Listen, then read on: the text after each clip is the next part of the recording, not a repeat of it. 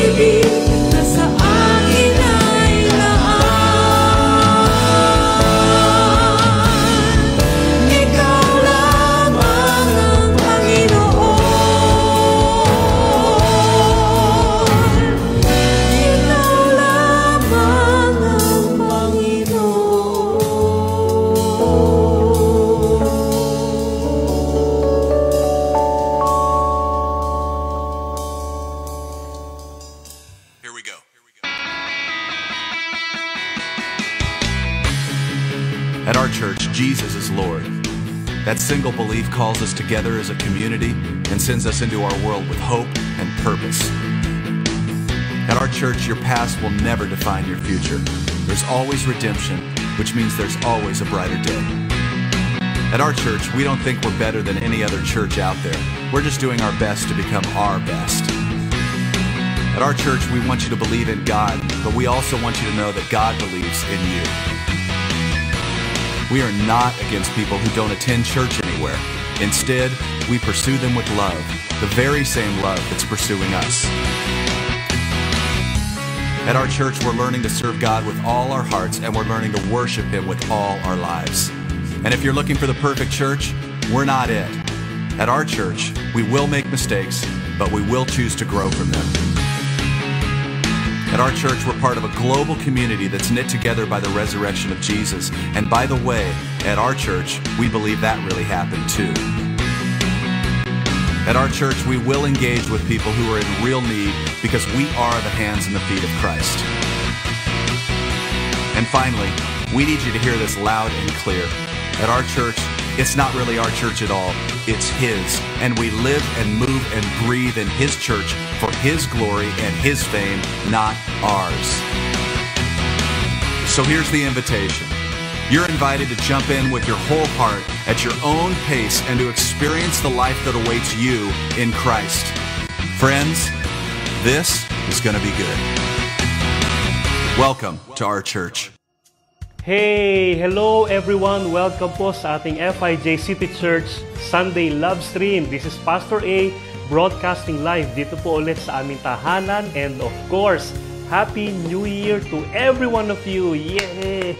Alam nyo mga kapatid, maraming salamat sa pag-join nyo ngayon sa first service natin sa 2022 na kahit po tayo ay online, of course due to our extra precautionary measure po sa napakadaming pag-increase po ng COVID cases sa ating sa NCR. I believe po na pareho pa rin po ang ating matatanggap ngayon na encouragement and inspiration sa ating Panginoon, and I believe po that everything will be just fine. Ito po mga search na ito ay panandalian lang ito, I believe, dahil po ang pandemic na ito, we are declaring that it's gonna be over very soon, alright? Kaya po mga kapatid, alam ko na sa lahat ng mga nanonood, sa iba't ibang parte ng daigdig, you're so excited and really in great expectation on everything that God is going to do in our lives in 2022. Kagaya po na ating lagi sinasabi, that God will do something new in 2022. May it be in your health, in your finances, in your family, in your career. I believe po na sa lahat ng area ng buhay natin, God is always up to something new and better because He is a good God. Amen? Kaya po sa first na ating participation ngayon na interaction, pagsulat po sa ating comment, lagay po natin dyan, God is good. He really is. Amen. Talagang ganun po ang ating Diyos at wala po siyang masamang iniisip para sa ating lahat. Lahat po ay mabuti lamang sapagkat siya po ay pag-ibig. Alright? So mga kapatid, in the next few minutes, I just want to encourage all of us in a very quick and short message with regards to moving forward. Yan po ang ating title ngayon. Alam niyo mga kapatid, for more than 50 years that I've been alive, naging estudyante, naging college student, nagtrabaho, nagnegosyo, hanggang sa nag-full-time sa ministry. Mga kapatid, isa lang yung laging natatanong sa akin na tukol ba talaga saan ang buhay dahil marami mga pagsubok, mga trials na lagi natin natatanggap. No? Kumbaga parang kahit na believer tayo and then yung pagsubok na yan, ma-overcome natin. Of course, iba-iba tayo ng rate ng pag-overcome. Mga iba, mabilis maka-recover. Mga iba naman, medyo it takes time bago maka-recover sa isang hindi magandang pangyayari, sa isang devastating event in their lives. Ngayon, in reality, if you're gonna sum up the life, our life, tungkol ba saan ito? Bakit ganun paulit-ulit yung mga hindi maganda nangyayari, may mga magaganda nangyayari, and wala ba kayo napapansin na even yung mga masasayang mga parte ng buhay natin ay panandalian lang? Nothing is really permanent, right? Kahit masaya, kahit may party, natatapos pa rin yung party. Kaya po, if you take the perspective of the good things and the bad things that are happening in our lives, makikita po natin na parehong temporary. Di ba? Temporary minsan yung sagana, yung kasaganaan, temporary, biglang magkakaroon ng lack, biglang magkakaroon ng problema. Minsan naman, yung, on the other side, ang hope naman na binibigay na to sa atin ay ganito naman. Kapag tayo naman ngayon ay nasa gitna ng pagsubok, nasa gitna ng hindi magandang nangyayari, ang good news po sa ating lahat ngayon ay temporary lang din yung hindi magandang bagay. Amen? So, in the realm of reality that we are in right now, inside time, all right? So, we are talking about temporary things. Yung masasaya, temporary. Kaya nga, di ba may kanta na, some good things never last. Di ba pareho, yun yung pareho naranasan natin lahat, di ba? Kaya po yung inawit natin kanina, hindi nagbabago, di ba? Sabi ron, ang lahat ay nag-iiba, tulad ng himig ng kanta, biglang luluha kahit na nagsasaya. Di ba? May mga ganun. So, tayo po mga human beings, right? We are really settled in this time frame na sa loob po ng time frame na ito ay merong idea ng temporary. May yung pagbabago, mga kapatid. And ano ang dapat nating maging attitude so that we can handle the pain of sadness. And of course, yung panandalian na ligaya rin, hindi ba? Yung mga magagandang bagay, hindi nagtatagal. How do you handle that? Because if you fail to handle that, mga kapatid, you're gonna be depressed. Kasi bakit? Para ka nalang sumasama mga iba sa atin siguro kapag na may hindi magandang pangyayari, ang tendency, medyo napapagod na tayo, we tend to just be stuck, di ba? No? Na tumitigil na lang tayo sa buhay natin, we don't want to do anything anymore. And on the other side, kapag may opportunity naman na liligaya ka ulit, or sasaya ka ulit, or magninegosyo ka ulit, minsan ang nagiging epekto nito sa atin ay nagkakaroon na tayo ng takot. Bakit? With the mindset na sasaya ako ngayon pero next time lulungkot ulit ako. Paano ngayon 'yon, 'di ba? But then again, mga kapatid, I'm so glad to tell you this morning, first Sunday of 2022, a great hope that comes from the wisdom of our God written in the Bible na ginamit niya po ang mga tao para isulat. Alright? Yung paano natin i-handle itong ever-changing situation that we have in this life that we are living in this planet Earth. Kaya sapagkat po, para sa akin, importante na magkaroon po tayo ng napakagandang perspective sapagkat po, 2022 ngayon, alam nyo ba na next year, 2023 naman? At marami na naman tayong pagtatagumpayan, marami na naman mga trials na mga mangyayari itong 2022 hanggang 2023, hanggang tayo po nabubuhay. And my goal today, alright, is to encourage and inspire all of us na sa kabila ng ever-changing time, we can hold on to something and we can look into something that will really encourage us to live life to the full. Na kahit po may pabago-bago, nagbabago yung kasiyahan, madaling nawawala, yung mga hindi magagandang bagay ay hindi rin naman nagtatagal, napapalitan din ng mga magaganda. You know what? Na ma-enjoy po natin yung season na ito ng ating mga buhay. Alright? So are you ready, mga kapatid? Are you ready? Amen. Ito po. You know what? Kagaya po ng title na ginawa natin, The Blessing of Moving Forward. Okay? Moving forward. Sa buhay po natin, ever since, mga kapatid, in the beginning pages of our Bible, naisulat po ng mga authors yung isang napakagandang narrative na nais po ng ating Diyos Ama para sa ating lahat. And that's just to always move forward. Alright? Patutunayan ko po sa inyo. Tingnan po natin na sa Genesis 1:28. Ang ganda po ng verse ito. God blessed them and said to them, "Be fruitful and increase in number," to Adam and Eve. "Fill the earth and subdue it. Rule over the earth and over the fish in the sea and the birds in the sky and over every living creature that moves on the ground." So mga kapatid, yung unang-unang instance, unang-unang command, right, kay Adam and Eve during that time, yung parang encouragement is to just go and multiply. Alright? And replenish the earth.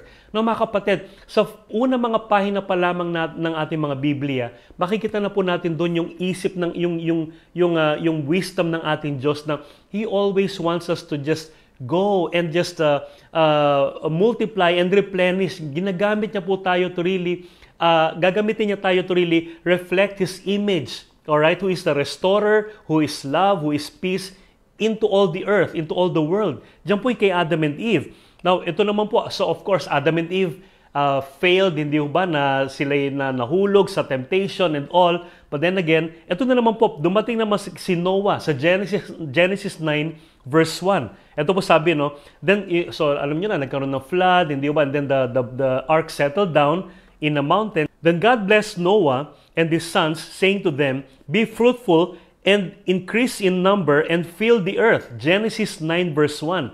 So mga kapatid, parang pangalawang beses ang sinasabi ng Diyos ito. Alright? Magmula sa Book of Genesis pa lang, sa opening stories ng Genesis, puro may dalawa na kagad, go and multiply. One for Adam and Eve, and the next one kay Noah. So mga kapatid, hindi tumitigil yung puso ng ating Diyos sa kanyang idea, sa kanyang desire for all of us to just continually move forward, all right? And then hindi pa natatapos diyan. So after Noah ay meron na naman pong dumating sa Genesis 11. Ito na naman po yung kay Babel. Naalala niyo si Babel, yung gumawa ng Tower of Babel, right? So now the whole world had one language and a common speech. Yan na nga. As people moved eastward, and lumalakad daw yung mga tao eastward, all right? But then again, they found a plain in Shinar and settled there. Kaya mga kapatid, yun yung narrative ng Tower of Babel. In the beginning, ang ganda, people are moving forward, eastward, okay? Moving eastward. Gumagalaw po yung tao na yun yung sinabi kay Adam and Eve, yung sinabi kay Noah, and this time ay for a time, tinutupad ng mga tao noong panahon ni Babel. But then again, ito malungkot, sabi ganon, they found a plain in Shinar and settled there. At alam niyo na po yung naging kwento, di ba? Nagtayo sila ng tower because they wanna settle there and try to reach God from their settlement. Kaya mga kapatid, at alam na natin yung kwento, and God caused the language na magkaiba-iba, di ba? And then, nagkawatak-watak yung tao during this time. And of course, hindi pa natatapos dyan.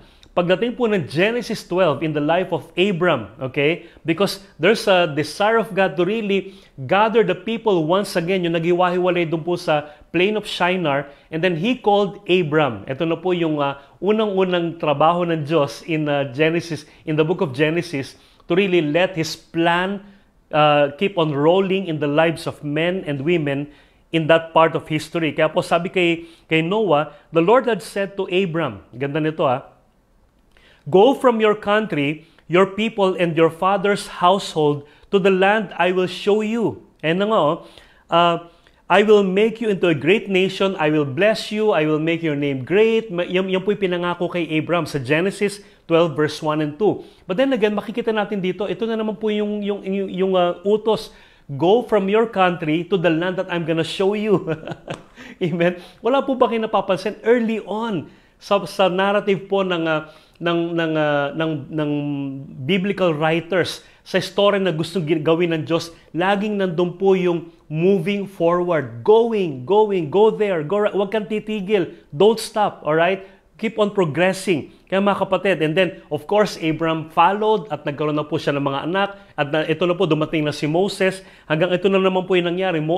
The Israelites were in bondage in the Egyptian slavery for more than 400 years. And God sent Moses naman ngayon. Sabi naman po ni Lord kay Moses, then the Lord said to Moses, go to Pharaoh and say to him, yan na naman, this is what the Lord, the God of the Hebrews says. Ito na nga, let my people go so that they may worship me. Oh, hallelujah. Let my people go. Kaya mga kapatid, Genesis hanggang Exodus, grabe, ang dami ng mga instances na moving forward, go. Alright? Kaya po, makikita natin na yan talaga ang puso ng Lord sa atin. And of course, Moses led the Israelites out of the Egyptian bondage. At nung namatay po si Moses, ito na naman po ang pumalit, si Joshua. Alright? Ito po yung sabi ng Lord kay Joshua, Moses, my servant is dead. Joshua 1 verse 2. Alright? Moses, my servant is dead. Now then, you and all these people, get ready to cross the Jordan River in the land I'm about to give to them, to the Israelites. Kaya mga kapatid, imagine if you're one of the Israelites back then, biglang sasabihin ng Lord sa inyong lahat na, Moses, my servant is dead. And the next in line na susunod po kay Moses na kanyang parang right hand ay walang iba, kundi si Joshua. Kaya mga kapatid, matindi ito para kay Joshua, pero sabi kay Joshua, hey Josh, Moses, my servant is dead. Parang wala na explanation, no? parang Joshua, wag ka nang hingi ng explanation na Moses is dead. That's it, okay? So, to prepare my people to cross the Jordan River. Ganun po yung sabi kay Joshua. Kaya mga kapatid, bakit, ano ang importance nito? Even when the most important person in the room dies, you know what mga kapatid? Life goes on. Can we type all together now? Sabihin po natin, life goes on. Alright? Kahit na po may mawalan trabaho, may mawalan na kahit anong bagay, may mawalan na isang opportunity, listen, I want to encourage every one of you, lalong-lalo ka na kapatid na medyo discouraged ngayon. Listen, life goes on and on and on and on. Alright? Because that's the heart of God for all of us. And indeed, Joshua prepared the people, right? And then they crossed the Jordan River. Pangalawang crossing po, isa Red Sea, isa naman po ngayon ay Jordan River. Kaya mga kapatid, imagine si Joshua, nakadalawang crossing na itong bata na ito, no? Ng isang body of water. Kaya po, bakit? He's part of the moving forward, the moving on, and the going forward na idea po ng Lord sa mga Israelita during that time. And of course, wala na pong ibang mas titindi pa sa isang nagsabi, right, ng going. Walang iba kundi si Jesus Christ, our Lord and Savior. Alright? Our Prince of Peace, our Comforter. Mga kapatid, before He ascended into heaven and get back to heaven itself, sabi niya po sa kanyang mga disciples sa Mark 16 verse 18, sabi gano'n, He said to them, "Go into all the world and preach the gospel to all creation." Mga kapatid, if I'm gonna pause for a while at this point, antindi, no? Kumbaga parang doon pa lang sa Genesis, ilang beses na yung go, move forward, go forward. Moses, my servant is dead. Prepare my people to cross. Alright? Meron na naman ulit mobilization lagi. And then here is Jesus Christ after ministering for 3.5 years, performing miracles and really becoming the representative of God, the exact image of the invisible God, telling people, hey, your Father loves you. You're the light of the world. You are, alright? You are the salt and light. Kaya mga kapatid, yung kanyang final word sa kanyang mga disciples, hindi po ito yung Great Commission. Ito po yung Last Commission. Marami po nagkakamali dyan. Kala natin yung go into all the world, yung mission. Yan po yung Great Commission. No, for me, that is the Last Commission because the greatest commission is love one another. Alright? So, wag po nating ipapagpalit po yan. The Great Commission is love one another. The Last Commission is go into all the world and preach the gospel to all creation, to all creature. Kaya mga kapatid, even in the mind of Christ, alright, nasa kanyang ministry ginawa, ang nais niya po sa kanyang mga disipulo ay talagang humayo, alright, and to just continually move forward with what they learned about Christ. Sabi niya pa nga na baptizing them in the name of the Father and the Son and the Holy Spirit and teaching them everything I've told you, alright, and sabi niya, lo and behold, I'm gonna be with you to the end of the age, yung end of the old covenant age. Jesus Christ saying, I'm gonna be with you, hindi ko kayo iiwan kailanman. Kaya mga kapatid, this is so amazing. Now, kung tatanungin niyo ko, so Pastor Arnel, yan pala ang nais ng Lord sa ating lahat. Now, the question is, how to move on? Alright? Because for many of us, maybe we are having a bad start this January 22, something did not work out right, may inaasahan ka, hindi nangyari, may hindi magandang nangyari on the big onset of the New Year. Ito na naman, meron na naman tayong surge ng COVID na pandemic na ito. Anong gagawin natin? How to move on actually, alright? Let me give you 3 tips. Okay na sa inyo? Alright, ito po number 1. Make the decision to move on or let go. Alright? Make a decision to just move on and just simply let go. Mga kapatid, yan ang isang napakagandang idea o napakagandang ugali na naisong inspire and encourage tayong lahat. Kasama na po ako, alright, na make a decision. Let's make a decision na ano man yung nangyari na hindi maganda noong 2021, I'm gonna decide, I'm gonna move on. Not gonna be stuck in the past. Sa totoo lang, ang number 1 na kalaban po natin ng pag-move on ay yung regret. Yung sayang, sana, di ba, no? Kumbaga parang kaya tuloy na natatakot na tayo mag-move on kasi bakit? We are stuck in the past. And ang ganda po ng sinabi ni Saint Paul about this predicament in Philippians 3 verse 13. Ito po ang napakaganda.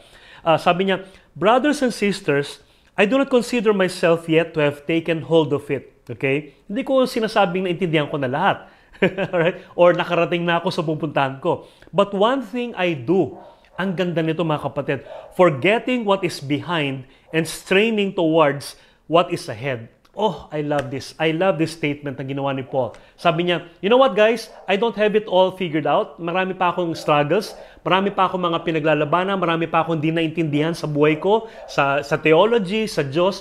Pero one thing for sure, one thing I do na nais kong encourage kayong lahat, forgetting what is behind, alright? And just focusing on what is ahead. Oh, I love that. I love that statement. Mga kapatid, let's forget what happened. Hindi naman natin sinasabi na forget na nakakalimutan or hindi mo naman talaga pwedeng sadyaing kalimutan di ba? I mean, can you actually do that? Forget, nakalimutan ko na nangyari. Wala na, hindi ko na maalala. Hindi po ganon. Ang mindset po ni Paul dito ng forgetting is the point that I don't give it weight anymore. Kung ano yung mga nangyaring hindi magagandang mga nangyari noong nakaraan, hindi ko na binibigyan ng bigat. Alright? Hindi ko na binibigyan ng masyadong halaga sapagkat that's the past. Alright? Because as for him, sabi niya, one thing, ito laging ginagawa ko to be successful in life, to continually move forward and continually move on in my life. Mga kapatid, sabi niya, forgetting what lies behind. Alright? Forget it, mga kapatid. Yes, hindi ka nagkakaroon talaga ng amnesia. Hopefully, magkaroon talaga tayo ng amnesia na, ano yun? Anyari? Pero delikado rin yun, di ba? Pero yung point po rito ni Paul is this. Don't give it so much weight. Let it go. Alright? Sabi nga po ng kasabihan sometimes in life, it's not about how strong you hold on, but it's how easy you can let go. Wow, di ba? How easy you can let go.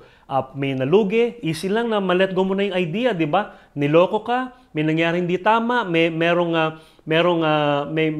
scam na nangyari, may nabudol ka. Mga kapatid, it's okay. It happens to everybody. All right? Don't isolate yourself. Because the moment you did isolate yourself, mga kapatid, alam niyo kung ano mangyayari? Madidepress ka na lang kasi bakit sasabihin mo, I'm such a foolish person, hindi ako marunong, aanga-anga talaga ako, wala talaga akong pag-asa. You know what? Bad things happen to anybody. Alright? Life happens. Pwede type natin sabay-sabay, life happens. Alright? Yun po talaga nangyayari because we are living in an imperfect world. Alright? Kaya po yung encouragement sa atin lagi is to just forget the past. Okay? Don't give it so much weight. And sabi ganoon ni Paul dito, sabi, forgetting what is behind and straining. Yung straining po rito, putting all my effort to what is ahead. Yun ang maganda. Ano man yung nangyaring pangit, yung effort natin ngayon, hindi para papangitin pa yung pangit. Alright? Ang effort natin ngayon ay lalong isipin na, okay, pangit yung nangyari, pero itong year na ito, mas maganda nangyari. Straining towards what is ahead. Alright? So mga kapatid, let me encourage you today, lalong-lalo ka na kapatid, sino ka man na talagang nagdudusa ka ngayon, medyo talagang broken-hearted ka, you're in pain, you're suffering, let me tell you this, forget what lies behind, and I'm telling you, everything will be so much better. Amen. Thank you, Jesus. Hallelujah. Napakaganda po talaga niya na talagang forgetting what lies behind and straining towards what is ahead. At isa po talagang nais na parating ni St. Paul sa ating lahat dito ay yung idea po ng ating Christian lives in terms of our revelation. Ito, gustong-gusto ko yung part na ito. Mga kapatid, Paul was so deeply seated in a Pharisaical system, being part of the Sanhedrin during that time sa Jewish temple system ng Old Covenant. Pero po sabi niya gano'n, you know what I did? One thing I do, I forget what lies behind. That includes everything I learned, right? Under the Old Covenant system of the temple system, mga kapatid. Kaya po, yun po yung idea. That's why, even in our Christian life, sa lahat po ng aking mga kapatid na mga Christian na maybe you are experiencing some sort of parang dried up na yung spiritual life natin. Because alam nyo, meron na akong konting prescription or maybe sasabihin sa inyo na baka mamaya para yung Christian life natin ay tumigil na. Yung revelation natin kay Jesus Christ ay kung ano yung natutunan natin 10 years ago, yung pa rin ngayon. Alright?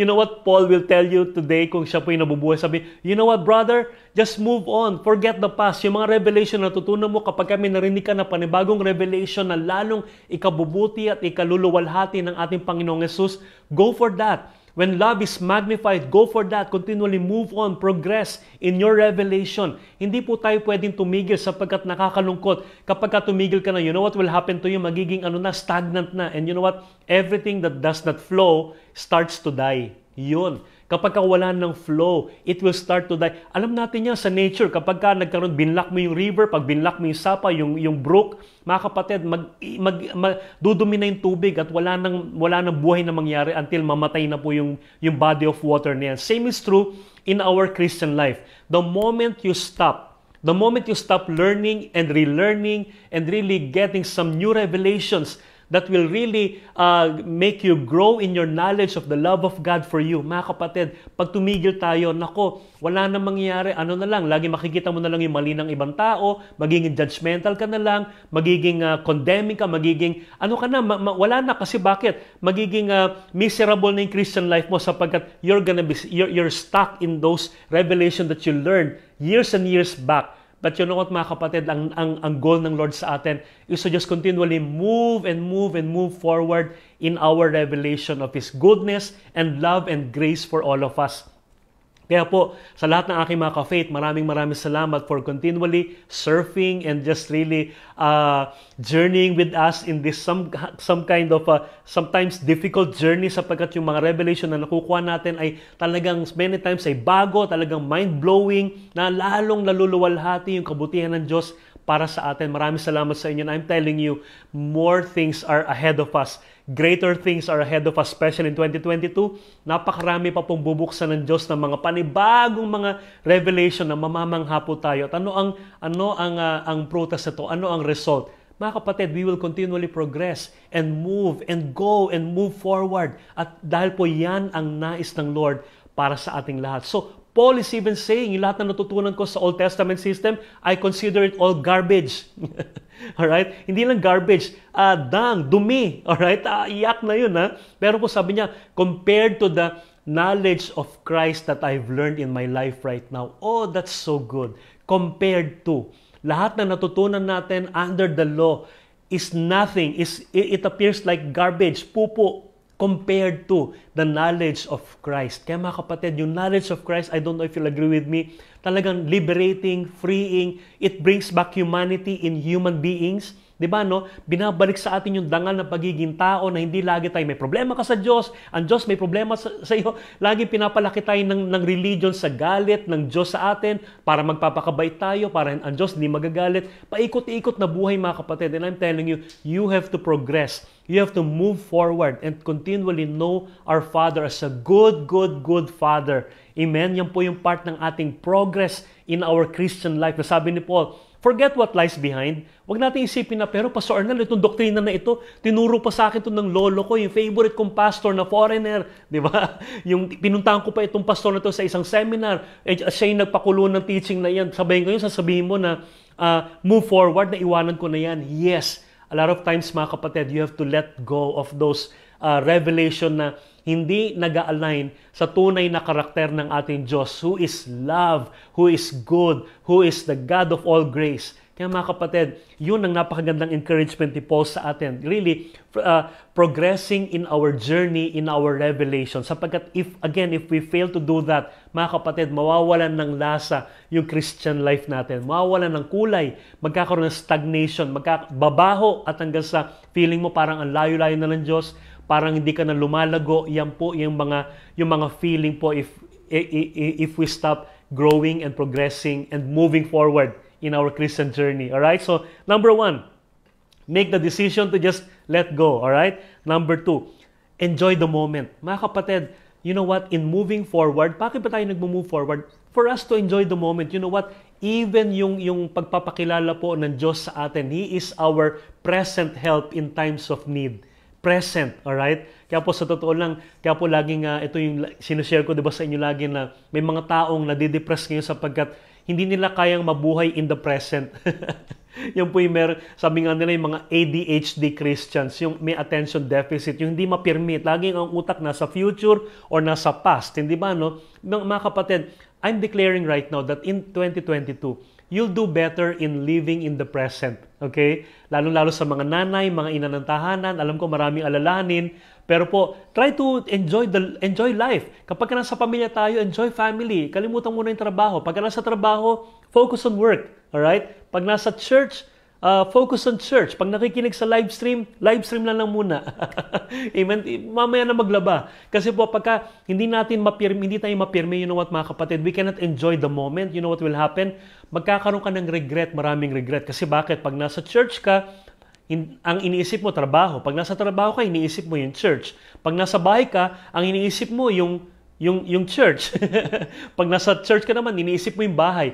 Yung utak natin wala sa present. And didn't you know that God's heart for all of us is to live the moment? Yung life po, the life that we have is our breathing. Enjoy our breathing. Alright? Kahit may problema, kahit may sakit, kahit may just continually breathe. Great, alright? Because that's the gift of God for all of us. You know what? You have to enjoy the moment. Kapag hindi po natin kayang gawin yan, mga kapatid, manghihinayang ka, namimiss ko yung church. Kasi pag nasa church ka, yung bahay mo, ang iniisip mo, namimiss ko yung pamilya ko. Kasi pag nasa pamilya ka, ang iniisip mo yung trabaho. Di ba? Pag nasa trabaho ko, nagigilty ako sa work ko. Kasi bakit? Pag nasa work ako, iniisip ko yung mga pamilya ko at saka yung bakasyon. Kaya mga kapatid, wherever you are right now, just enjoy the moment, okay? Because that's the life ito lang po yung life worth living, yung now, right? The moment that we have right now. Can everyone type right now? Now. Now is the moment, okay? So mga kapatid, yung kinabukasan, ito po yung nice kong i-share sa atin last, okay? Trust God for the future, okay? Trust God for the future. So mga kapatid, ang ganda po ng sinabi ni Peter sa 2 Peter 1 verse 3. Ang ganda nito. Basahin natin na. His divine power has given us everything we need for a godly life through our knowledge of Him who called us by His own glory and goodness. Oh, napakaganda. His divine power has given us everything we need for a godly life through our knowledge of Him who called us by His own glory and goodness. Mga kapatid, napakagandang encouragement na binigay ni Peter. Alright, dito na, yung divine na kapangyarihan daw ng Diyos na nasa sa atin ngayon, you know what? Christ is in us, okay? It's more than enough for us, alright, to live this life godly. Na lahat daw ng kailangan natin ay binigay na sa atin. Everybody shout with me. Sabihin po natin, I'm already blessed. Come on. Sabihin nyo, I'm already blessed. Ayan po, napakaganda. Sabi, everything we need, lahat ng kailangan natin, may it be spiritual, financial, emotional, whatever it is mga kapatid, binigay na raw sa atin. Kaya sa totoo lang, ang isang pinakamalaking litong-lito tayong mga Christians ngayon, yung idea na we already are. Karamihan po sa atin ay nag-struggle pa rin. I will be. But you know what? Christ in you, sabi po ni Paul sa Colossians 1:27, Christ in you is a hope of glory. Mga kapatid, si Kristo na nasa atin. You know, siya po yung ating pag-asa, siya yung ating kapayapaan, siya po yung ating kagalingan. If you're sick today, you know what? Claim the healing that is already in you. How can you do that? I claim healing that's already in me. I'm already healed. Alright mga kapatid, bago ka pa man nagkasakit, healing was already made available for you because Christ is living in you right now as I speak. So mga kapatid, trust God for the future. Magtiwala tayo mga kapatid. Kagaya sinabi ko sa inyo, di ba? Marami sa atin, parang wala na, di ba? Parang dead-end na yung career, wala nang kumukuha, wala nang kliyente, wala na kasi pandemic, di ba? Maraming alibay. But you know what mga kapatid?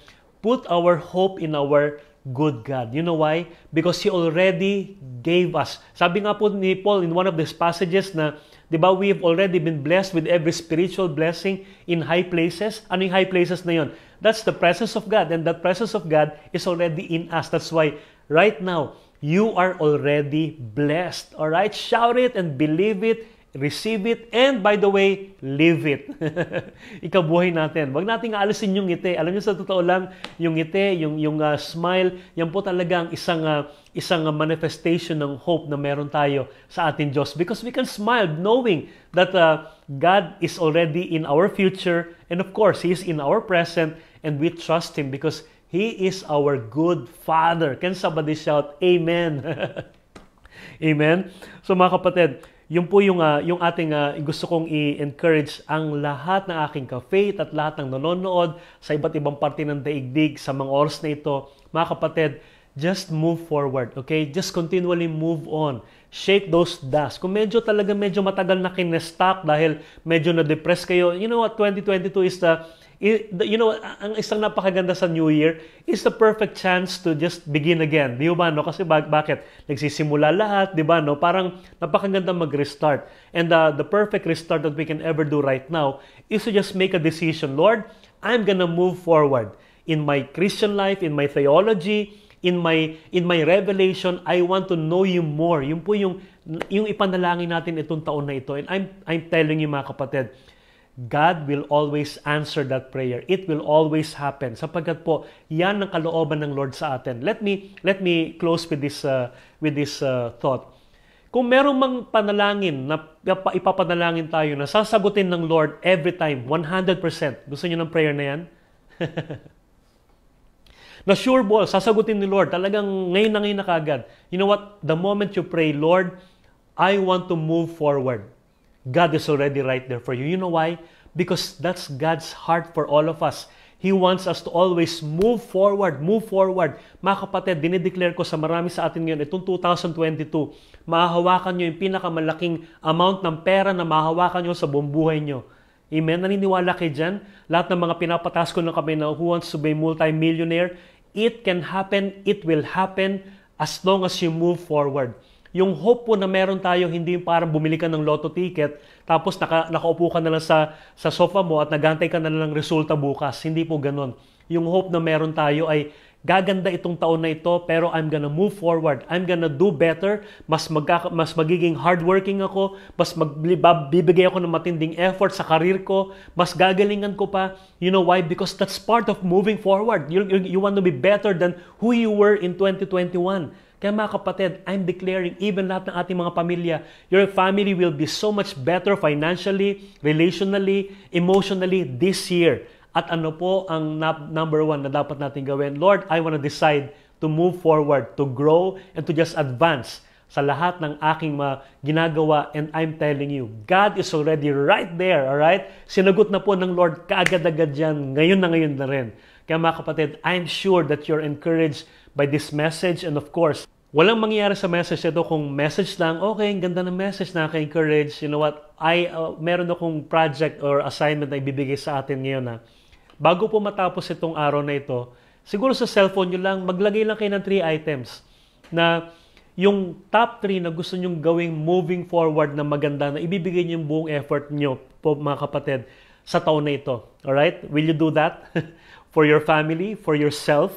Alright? Sapagkat hindi na po ito for God. You know why? Because God wants that. Alright? And if God will tell you, you know what anak, do that for you. Alright? So, kahit ngayon po, sa cellphone nyo, somewhere in your notes, maglagay na po kayo, kahit isang word lang, kahit isa lang, parang target nyo lang, goal lang natin na ito, gusto ko mag-move forward in this area of my life. And I'm telling you, nandyan na po kaagad ang favor ng Lord sa atin. Sapagkat from the beginning of beginnings, God's heart for all of us is to always move forward. Kaya po sa lahat ng mga nakatigil ngayon, as your pastor, medyo gusto ko po kayong paluin ng konti, alright, sa inyong mga likuran na, hey, move forward, stop that fear, stop that self-pity, stop that victim mentality na, kasi inapi ako, tama na, alright, medyo mag-move forward na tayo, sinaktan ako, di ba, tama na yan, move forward na, yung nanakit sa'yo nang move forward na, kaya mag-move forward ka na rin. Mga kapatid, I'm telling you, by the end of 2022, we'll look back to this day and you'll say, I'm glad I did it.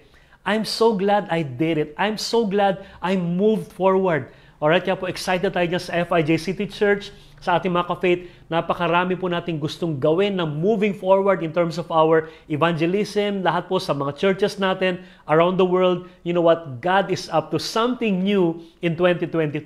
At tayo pong lahat ay sama-sama na talagang magkakapit-bisig, kapit kamay. We're gonna move forward. And of course, merong konting balakit itong Omicron, ano ba itong Omicron na to? Variant. Di ba? Ito po yung sandali lang. Alright? So ito po yung hindi magtatagal. And you know what? Our church is gonna be stronger. We're gonna move forward. And who knows, in the next coming few years, makakabili na po tayo ng sarili nating lupa. Amen? Kaya po mga kapatid, maraming salamat, you know, for just doing this and just making a target, a goal na gagawin natin itong taon na to. Pastor, I'm gonna move forward in these 3 areas of my life. And I'm telling you again, you'll be glad you did it kapag paglipas po ng taon na ito. Alright? So mga kapatid, before we pray, gusto ko na rin pong idamay dito yung ating giving.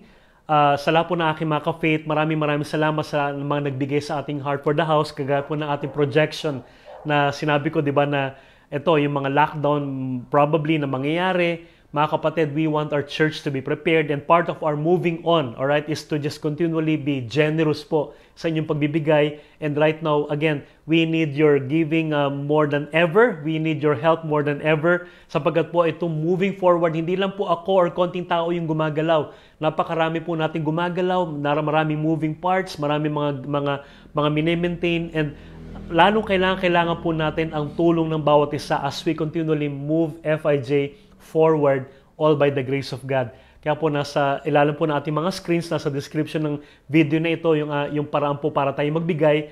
And I'm pretty sure sa aking mga ka-faith, you love our church, and I believe your generosity will make the biggest difference in this time of need that we are into right now. So mga kapatid, again, ulitin ko reviewin po natin yung the blessing of moving on, ang mindset po ng Lord. Lahat tayo, move on lagi. Walang titigil, alright? Walang titigil. Kahit konting hakbang, kahit malaking hakbang, kapiranggot na hakbang, just move on, alright? Because that's God's heart for us. And how do you move on? Make a decision to move on, make a decision to let go, alright? Live for the moment, enjoy the moment, mga kapatid, and of course, trust God for your future. And I'm telling you, mas gagaang at mas diliwanag ang ating buhay kapag ginawa po natin to, sapagkat ang biyaya po ng Lord ay nasa atin every time we move on. Alright? Let's pray for now. Father, we just want to say thank you so much for your blessing. Maraming salamat po, Lord, sa encouragement mo sa bawat isa sa amin, na sa bawat senaryo ng aming buhay na kinilalagyan ngayon, your heart for us is for us to just continually move on and just go on, all by your grace, Father God. Most especially, Lord, sa aming revelation, ang aking dalangin sa aking mga kapatid, na patuloy kami, Panginoon, magkaroon ng desire to know you more for who you really are, Father God. That we'll have the desire to just let go of the old things that we knew about you, and to just embrace the new revelation of your glorious grace and favor for our lives, Father God. Maraming salamat sa sa aking mga kapatid na nadi-discourage ngayon, na somehow depressed. Thank you, Lord God, for your grace and comfort that will make them move on, Father God, right now, slowly but surely, Father God. Maraming salamat sa kapayapaan at sa assurance, Lord, that as we move on, Lord God, doors will open for us, Father, that nobody can shut. I'm declaring, Lord, that 2022 for all of us is gonna be the best year ever. Sa lahat ng mga may negosyo, sa lahat ng may mga career, I'm declaring that this is gonna be the best year, Lord God, na mararanasan nila ang sobrang buhos ng pagpapala mo. Mahawakan nila yung pinakamalaking amount na hindi pa nila nahawakan ever. All because of your amazing grace for all of us. Thank you, Lord, so much. Even in our nation, the Philippines, Lord, we thank you, Lord God, because our Philippines will continually move on, Lord, in the middle of this pandemic hanggang sa darating na eleksyon. Dinadalangin na namin, Panginoon, ngayon ng iyong biyaya, Lord God. Dinideclare na namin ang iyong pagpapala that the Philippines will be better, Lord God, in the coming years, all by the power of your grace. So once again, Lord, thank you for the blessings sa aming mga kapamilya, sa aming ka-faith, Lord God, ngayon, sa lahat ng aming mga mahal sa buhay. Thank you for your healing, protection, divine health, more than ever, Father God. Even yung lahat ng mga may sakit, I'm declaring healing, Father God, today. At sa darating na taon, Panginoon, I'm declaring that this virus, this COVID virus, is already dead, Father God. This we pray in Jesus' name. Amen and amen and amen. Hallelujah. Praise the Lord. Palakpakan natin ang Lord. Yeah, can somebody shout hallelujah? Let's take this time to just give thanks to our Heavenly Father for His grace for all of us. Come on. Mag-praise and worship po tayo by typing your appreciation and your gratefulness to our Heavenly Father. Maraming salamat for doing that. Yeah, praise the Lord. Praise God. Amen. Yes. So mga kapatid, thank you so much for joining. And again, magkikita-kita po tayo soon in our church. We will announce. Hindi po magtatagal itong ating extra measure. And I believe po na patuloy po pinalalakas tayo ng Panginoon. Patuloy tayong talagang pinagtitibay ang ating pananampalataya sa isang katotohanan that our God is a good God. Amen? Kaya po, maraming salamat sa lahat ng mga nagsasend ng stars. Salamat sa pagbibigay. Salamat sa pakikinig, sa panonood at pag-share ng video na ito. And I'm continually declaring that this year is already a done deal. Alright? It's the best year ever.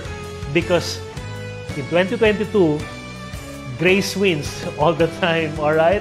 God bless you, aking mga kapit. See you very, very soon. And just continually stay safe sa lahat ng ating mga celebration. And you know what? God is good. He really is. God bless you. See you. Love you all.